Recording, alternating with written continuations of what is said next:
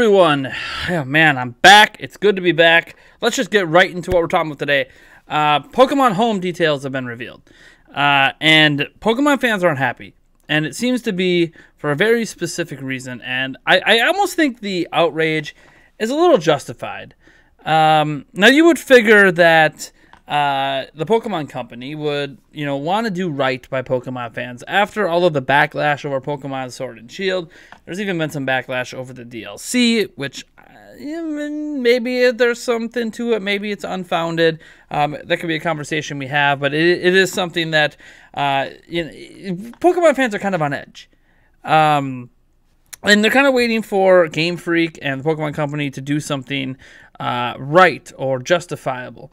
And we know Pokemon Home was coming for a while. Pokemon Home is basically the replacement for Pokemon Bank. For those who don't know what Pokemon Bank is, just kind of the rough skinny of it is Pokemon Bank is where you put all your various Pokemon from prior Pokemon games. If you want to transfer them between games or trade them online and all of that stuff, you would use Pokemon Bank. And Pokemon Bank was a subscription service for $5 per year.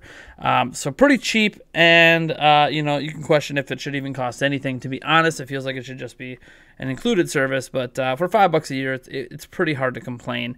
It's like people who kind of justify, hey, look, Switches Online isn't the greatest and doesn't have the most amount of features, but it's only $20 a year compared to $60. People justify the price point of Switches Online because it's just cheap in comparison to everyone else.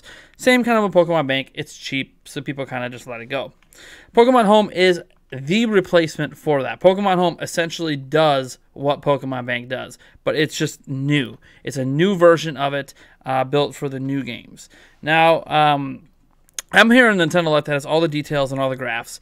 And basically how Pokemon Home works, you see this image here, is you can transfer Pokemon from Pokemon Let's Go Eevee, Let's Go Pikachu, into the bank. You can transfer Pokemon from Pokemon Sword, Pokemon Shield into the bank. You can transfer Pokemon from Pokemon Bank into the bank. And the bank, in this case, I'm talking about is Pokemon Home. And eventually, in the future, you can't do it yet. You will be able to transfer Pokemon from Pokemon Go into Pokemon Home. It's not coming now when it launches, but it'll be available later. But Pokemon Let's Go Eevee and Let's Go Pikachu, Sword and Shield, and Pokemon Bank, day one, will be able to be transferred into Pokemon Home. And obviously, compatible Pokemon that are part of the Pokedex or the National Dex or whatever inside Sword and Shield can be transferred into there. So even if you don't buy the DLC, technically, if you have some of those Pokemon that are older Pokemon that were added through the DLC, you can actually transfer them from Let's Go Eevee, Let's Go Pikachu, or your Pokemon Bank, eventually Pokemon Go as well, into Sword and Shield without ever buying the DLC. So that is something there. You can also obviously trade for them and all that jazz. Pokemon Home is basically Pokemon Bank, just a new version. And that's fine. There's actually a free version of it, and then like a tiered pay system, and this is where things get really weird, and this is why people get mad. Now, they're adding GTS, which will let you specify which Pokemon you want to trade and which Pokemon you want to receive. This is something that isn't been part of Sword and Shield at all, so this is really cool. It's been part of Pokemon Bank for a bit. So, again, Pokemon Home is kind of fixing all the issues with trades and transferring Pokemon between the current Pokemon games and future Pokemon games, and even letting you bring in your older Pokemon games as well from Bank. But here's the thing. It has plans. It has a basic and a premium, and even the premium is a tiered system. But here is how the plans work. For basic, you do not get the ability to move Pokemon from Pokemon Bank. Basic is the free version, by the way. It's like free to try, free to use, or whatever. Don't pay anything. So you can't move any of your old Pokemon from Pokemon Bank. You want to do that, you need the premium one. You can only deposit 30 Pokemon in the basic version, but 6,000 in the premium one. There's a really huge disparity, in my opinion, but it is what it is. Number of Pokemon that we placed in the Wonder Box at once is 3, 10 for premium. I don't know if that's necessarily too controversial. I think the number of Pokemon you can deposit and Pokemon Bank, that to me is a little weird. Number of Pokemon that can be placed in the GTS at once is 1 compared to 3. Again, I don't think that's a big deal. In order to get into a room and trade, you could participate as basic, you could host and participate as premium. You can't judge anything in basic, but you can in premium as well. Some of this stuff isn't that big a deal to me. I think 1 to 3, 3 to 10, I don't think that's too big of a deal. Even the room participate and host thing, I don't know that that's a huge deal, but there's other things that you can't move from Bank for free. You have to pay money to do that. You knew they were probably going to paywall that, but it is what it is. The question, obviously, is how much is the paywall? Well, according to Nintendo Life, Pokemon Home will be available on a free plan or a premium plan. The premium plan will cost $2.99 for a 30-day subscription, $4.99 for a 90-day subscription. Now, remember, it was $5 for Pokemon Bank for a year. So $5 for only 90 days or $15.99 for an annual subscription. So it's increasing by over 3 times the amount for a year. That's $4 less than Nintendo Switch Online. Let that sink in. Nintendo Switch Online, which affects multiple games on Nintendo Switch, is $20 a year. The singular service for Pokemon that only affects Pokemon, $16 a year. Remember, it's essentially Pokemon Bank, a new version of it. Pokemon Bank's $5 a year. You can see why Pokemon fans are pretty upset. Now, we need to give Game Freak and the Pokemon Company a little credit. There is one silver lining in this. The first month of Pokemon Home Premium will be free.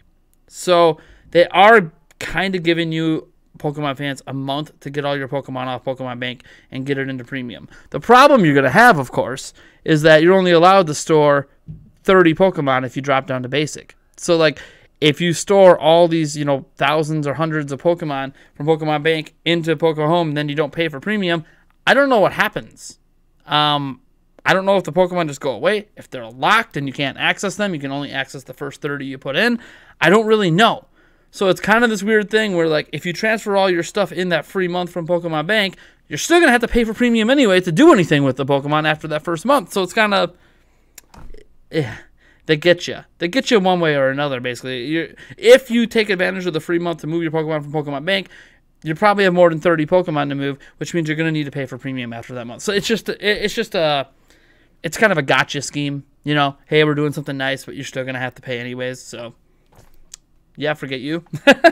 And I don't believe you can transfer back into Pokemon Bank. So once they transfer out of Pokemon Bank, they're just out of Pokemon Bank. So that's another thing as well to consider. But you have to understand why this is kind of upsetting for Pokemon fans. And as someone like me who doesn't have all these Pokemon to transfer because I haven't been playing all the games over the years, I feel you. I can still feel the pain because $16. $4 less than Nintendo Switch Online service is just like here. $16 over the grand scheme of a year isn't that much. I mean, if we're being completely honest, it's what. A little over $1 per month, like maybe $1.50 per month or less. Like, it's not like it's a super expensive thing, and some people are going to be like, who really cares? But it's about the principle of the fact that you're going from $5 to $16, and $16 is $4 less than a service Nintendo provides that affects multiple games and adds more functionality, including all these free, quote-unquote free SNES and NES games. So we're kind of left in this conundrum where Pokemon Home is priced way out of what the marketplace has been set at $5 and $20. It's at that high end, and it doesn't make any sense to me. Even if it was priced at $10, that's a 2x increase, which, again, doesn't sit right. It feels like Pokemon Home, which is Pokemon Bank, should just be $5. I think they're trying to justify it because now Pokemon games cost $60. So not only are you guys paying $20 extra per game now compared to what you used to just to have Pokemon games basically in HD. That's kind of like the big thing. So if you get both games, you're paying $40 extra per generation, which is the cost of what a third game would be on 3DS. Now you have to pay 3x the price for the same service. You can see why Pokemon fans are pretty outraged. And I'm right there with them because I think, personally, this should be a free service anyways. They want to promote all this cross-connectivity across games. It should just be included with the purchase of the game. But it's not. It is cool that you are able to access it on mobile phones and, do everything you can on mobile phones, the same on your Switch or whatever. And that makes sense since they're including Pokemon Go. But I still think it's still this. It's just not a bad look. At a time when the Pokemon Company and Game Freak could use some positive publicity, again, it's just another dropping of the ball. And the thing is, I actually think the DLC plans for DLC on the whole, instead of releasing new games, is actually a positive for them. I think that's a good thing. I think that's the better direction than releasing, 2 more $60 games. But again, because people are already mad at Sword and Shield, they found a way to criticize that as well. And this is just an easy criticism. It's way too expensive, and they need to change the pricing structure, but they're not going to. And if you're going to stick with Pokemon long haul, you're going to be strong-armed into paying an extra $16 a year. So this is unfortunate what's happening to Pokemon. I think that this kind of thing's been happening with Pokemon for quite some time, but it's really coming to head in this Switch generation with Pokemon that the Pokemon Company and Game Freak, I'm probably more on the Pokemon Company in this case, is just greedy. They're just super greedy, and they're milking you guys for every penny you have, and they just don't care. I wonder if the success of Pokemon Go, which, by the way, I love Pokemon Go. I think it's a really good application, and I think Niantic has done a fantastic job updating it and making it better and better. It is very close to what was promised at the start now, and I think it's ultimately a really neat experience. I think what happened is they saw the money roll in the billions, yes, billions with that game into their pockets, and they're like, hey, how else can we make more and more money off our fans? So they're doing it.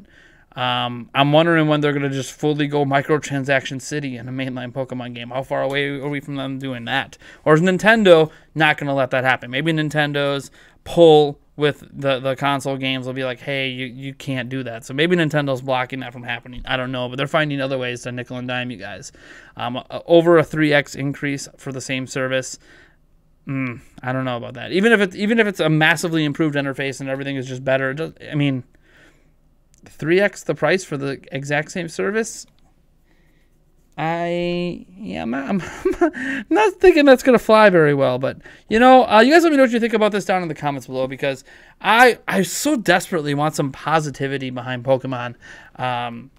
And once I finally get my hand on Sword and Shield, because I am going to play it eventually here, maybe I'll be able to provide a positive spin, because maybe I end up really enjoying my time with the game, as I have seen some others really enjoy their time with the game. So maybe then when I can reflect back on it and be like, well, despite all the criticism, honestly, maybe I really enjoyed it. And that's something we can cross when I get to that point. But for right now, I think the Pokemon Company just needs some positivity and some good buzz. Maybe they need to drop a trailer for Detective Pikachu 2 now, since that was one thing that went really well for them of late. So I don't know. I am Nate Jantz. Thanks for tuning in. Subscribe for more content. It's great to be back. And hey, you know what? Why don't you hit that bell icon so you get notified of all future streams and videos. Sorry for the absence over the last, 12, 13 days or whatever, couple weeks. Been dealing with a lot of personal stuff. If you caught the stream a couple days ago, you know what some of that is. There's been some changes in some of that situation from a few days back, but you know what? Maybe we'll talk about that at another time. A lot of it's personal, so I'm not going to get into it in one of these videos. So you guys have a wonderful day. Enjoy what day is today? Wednesday. Enjoy your Wednesday. Enjoy your night. And I'll catch you guys in the next video.